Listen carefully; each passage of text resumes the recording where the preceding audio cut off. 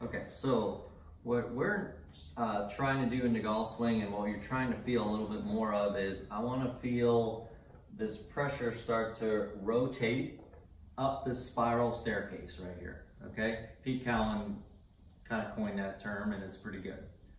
All right, he coaches Henrik Stenson and a bunch of guys on tour. So now all this energy flows up the spiral staircase and turns, and then it's got to start down. Okay, but we start down from there, and it works up. It's weird, it's the opposite. So here we go, on the way down from the inside, but look how much pressure I'm driving into that foot right there. There's probably maybe 10-15% over here. All that's happening because you're driving this rotation through the ball like that. Okay, now at your height, you pick the club up a little steeper and you turn this way. So from this view, it would be like this.